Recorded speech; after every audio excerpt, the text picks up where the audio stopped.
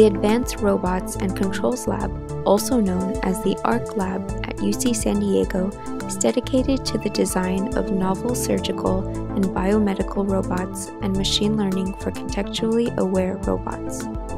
These technical developments are applied to solving problems in medicine and surgery. The group is a multidisciplinary team comprising of electrical and mechanical engineers, computer scientists, and clinicians directed by Professor Michael Yip in the Department of Electrical and Computer Engineering. Crane is a highly dexterous surgical robot designed to bridge precision and telemedicine within the field of interventional radiology. This project strives to move to allow surgeons to precisely manipulate a needle within a confined area, like a CT or an MRI scanner, with more dexterity than their own hand. Ultimately, this will enable physicians to more accurately and quickly diagnose and treat cancer via percutaneous biopsy and ablation therapy procedures.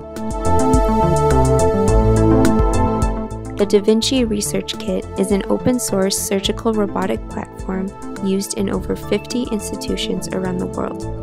At ARClab, the platform is used to test their surgical automation algorithms, such as autonomous blood suction, soft tissue manipulation, and solutions for remote telesurgery.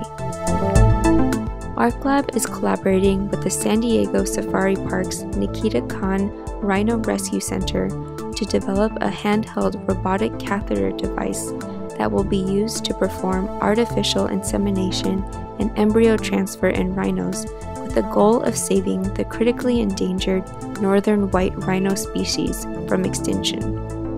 The handheld platform allows for increased control, dexterity, and flexibility in highly constrained, unseen environments, and its millimeter scale diameter allows it to easily be paired with commercially available endoscopes for improved range, visibility, and flexibility.